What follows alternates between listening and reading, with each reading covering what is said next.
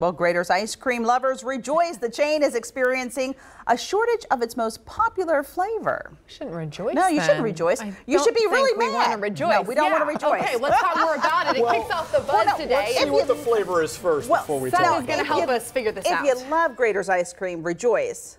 Because Graeter's is really good. Yeah. But then go and protest because you're really upset because... Let's just tell people why. There you go. According to Graeter's, the chain could soon run out of its black raspberry chip. That's according to a company spokesperson. Store officials say the business that turns the Oregon black raspberries into ice cream has suddenly gone out of business. Officials hope to have a new vendor in place soon and resume production within a few weeks. Sadly, customers will feel the pinch. Steps have been taken, though, to ensure grocery suppliers will still have pints.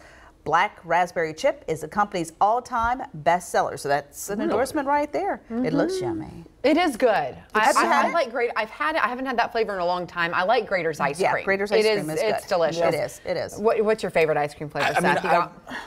I don't know much about their flavors. I've only been once, and it was a long time ago. But I got to say, that one does sound really good. So I can see why the protesting would need to occur. Because if you really want that flavor, let's get the blackberries down. Start making the ice cream. Can I make an admission? Raina was given a Graeter's gift card, and then they went not out of business, but they closed down their location here in town. They were gone for a few years, and they came back. And so I was like, oh, okay, and I threw it away. And then when they came back, I was like, oh. Could have used it. Could have used it. You just so never there you know. go. There you go. There you go. The Louisville Zoo has released the final 3 names in the elephant calf naming contest. So Mickey the calf gave birth to a male calf back in August. Since then, fans have submitted more than 15,000 names for the little guy as part of a contest.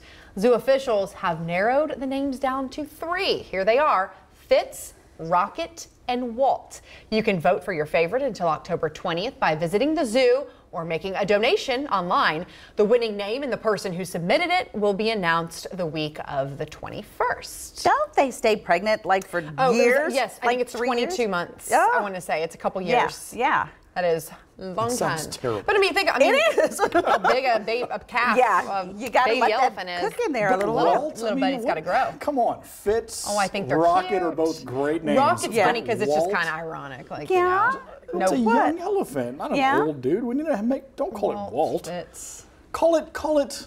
I like Rocket. I like Rocket. You like Rocket? Even though it's like going to be the slowest thing in the world. That's why it's funny. I think Walt is just kind of warm and humbling. Oh, cute. I think they're all cute. They are. We'll see what they pick. All right, and 2 California men are thanking their lucky kayaks for taking the brunt of a great white shark bite. Take a look.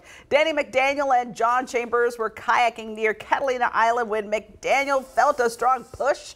That's when he turned around and saw the shark's snoot on the boat. What? Yeah.